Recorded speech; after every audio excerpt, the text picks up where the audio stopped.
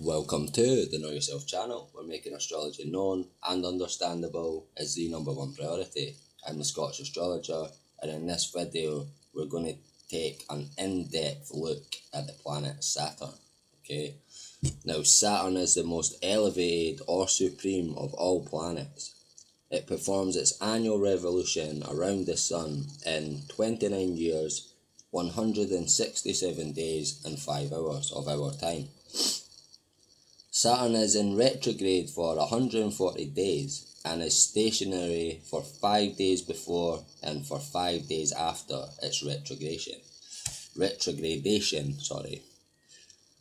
Now Saturn in nature is cold and dry and is a melancholy, which is depressive, earthy, masculine, diurnal, solitary, malevolent planet.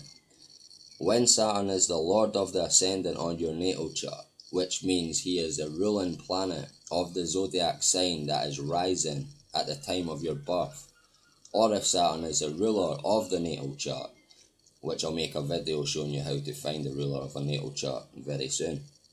Okay, so if Saturn is the ruler of the natal chart or the ruling planet of the sign that's in your ascendant on your birth chart, he produces someone of a middle stature with a swarthy, dark or pale complexion, a broad forehead, lean face, small, leering black looking eyes, lowering brow, thick nose and lips with large ears,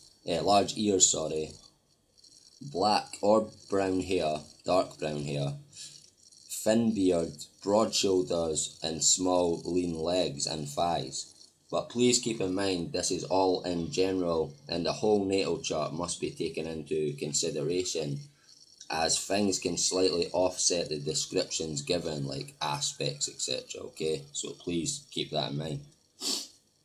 Now if Saturn is well dignified at the time of birth, which means he is in a sign or house, etc. that is beneficial for Saturn, then Saturn will produce someone with an acute and penetrating imagination.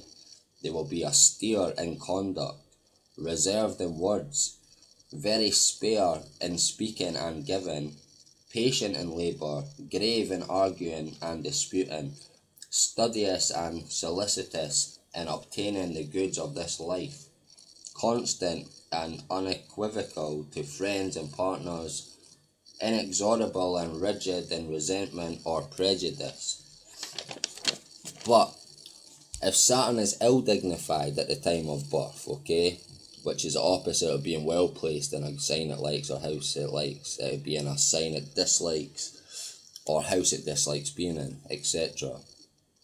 Okay, so if Saturn is ill-dignified at the time of birth, it will produce an envious, sordid, mistrustful, covetous, sluggish, cowardly, false, outwardly dissembling, stubborn, malicious person who is always dissatisfied with themselves. When Saturn is oriental at the time of birth, the human stature will be shorter than usual, and when occidental at birth, the stature will be thin, lean and less hairy. When Saturn is the significator of travelling, okay, which means when Saturn is the ruling planet of the zodiac sign which occupies the 9th house on a natal chart, then he creates long and laborious journeys, dangerous adventures, and even a danger of imprisonment, okay, if Saturn is also well placed, etc. Saturn governs the spleen, bones, the right ear, the teeth, joints, and retentive faculty in man.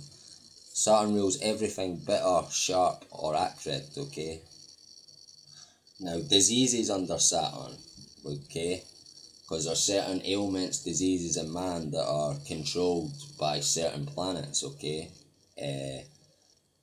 And these said diseases or ailments in man that are ruled by Saturn are toothache, leprosy, depression, fallen sick, black jaundice, pains in the limbs and joints, gout, rheumatism, hemorrhoids, deafness, insanity, palsy, consumption, shin cough, fractures, apoplexies, and all phlegmatic humours. And in conceptions, he rules the 1st and the 8th months, okay? Now also, plants and herbs under Saturn. Now every single plant and herb on Earth is governed by a specific planet, okay?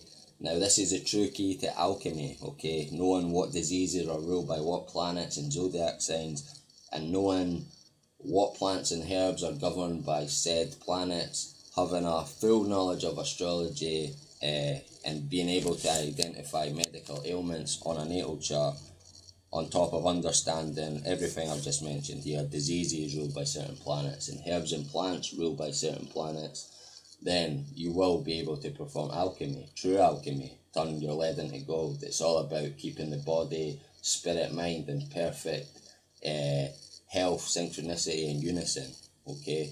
Like, there's a solar system within every single man and woman, as above so below, as without so within. Like, people would call them your 7 chakras or whatever, but it's just 7 planets, okay? You have a solar system within you, and if your solar system isn't harmonious or synchronous, then it will cause ailments and health disorders in humans, okay? So I will make a video going in depth about all this, but just so you know what I'm talking about when I'm telling you Saturn governs certain plants and herbs, just so you know exactly what I'm talking about, okay? So, plants and herbs under Saturn, okay, are the beech tree, bifoil, barley, fumitory, bistork, bird's foot, buckshorn, vervain, spinach, bear's foot, wolfbane, sage, box, the opium poppy, fern, angelica, tamarind, rue, caspers, willow, the yew tree, the cypress tree, the pine tree, also hemp, wild campins, cleavers, which are also known as sticky willies, pilewort, clown's woundwort, cudweed, comfrey, crosswort, dodder, darnel, elm tree, epiphyamum, I don't know if I'm saying that right, Osmond Royal, fleawort, flicksweed, goutwort, wintergreen, stinking gladden, hound's tongue, hemlock, hawkweed, henbane, horsetail, knapweed, knotgrass, medlar, mullein, nightshade, polypody, Solomon seal, yarrow, rushes, rupturewort, kitrach, Saracen's confound, service tree, tamarisk, blackthorn, forrowax, aconite, agnes, castus, starwort, shepherd's purse, mandrake, black hellebore, orac. And when gathering these herbs, okay, the ancients faced the east in the hour of Saturn when he was rising and officially fortified, which means in a reasonably good position in sign and or aspect. And also, on top of all mentioned, the moon must be in a good aspect to Saturn at the time, okay, in a trine or sextile to Saturn. Okay, now, animals ruled by Saturn are the cat, the hare, the dog, the mouse, the wolf, the bear, the crocodile, the scorpion, adder, serpent, toad, hog, eel, tortoise and shellfish. And birds, we have the crow, the bat, the owl, the crane, the ostrich and the blackbird. Okay.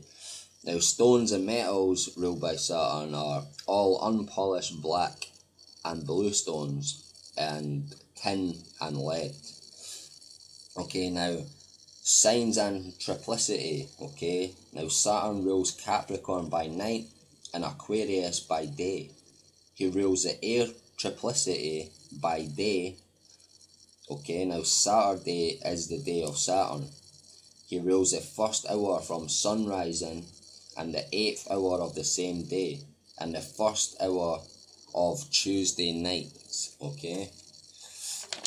Now, Saturn's orb is 9 degrees, okay, before and after any aspect, which means his influence begins to operate when either he applies or any planet applies to him within 9 degrees of a perfect aspect. And also, Saturn's influence continues in force until he has separated 9 degrees from any aspect, okay? Now, Saturn is in exaltation, which means he's best placed, likes being here most, in Libra. He's in detriment, which means he doesn't like being there, in Leo and Cancer, and he's in fall, which also means he doesn't like being in that sign, in Aries, okay?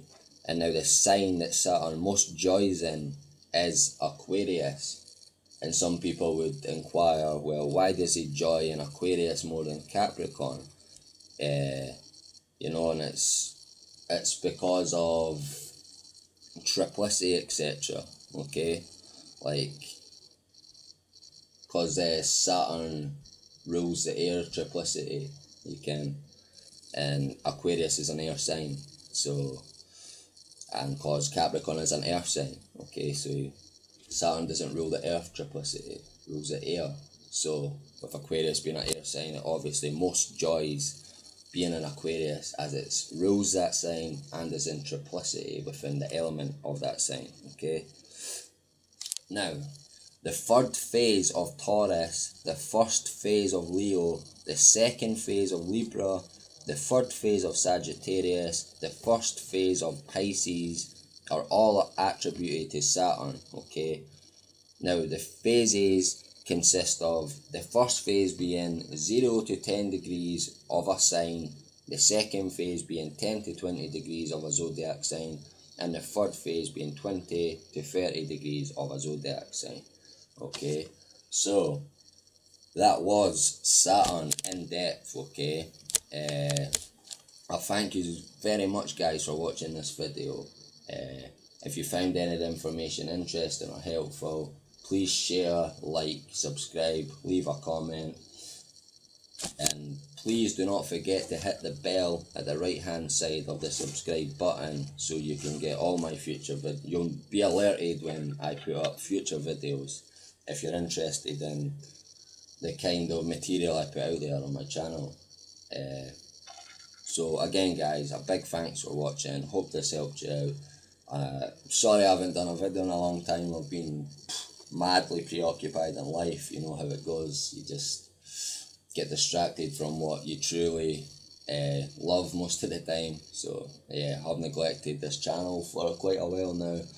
Been working, girlfriend pregnant again, quite a lot of stuff going on, but I'm getting back into this because I feel it's important to make astrology known and understandable for everyone, and that's my true goal in life. Okay, so again, thanks for watching, guys. There'll be another video up soon. I'm going to have a video up here, an in-depth look of every planet. Okay, so again, thanks for watching.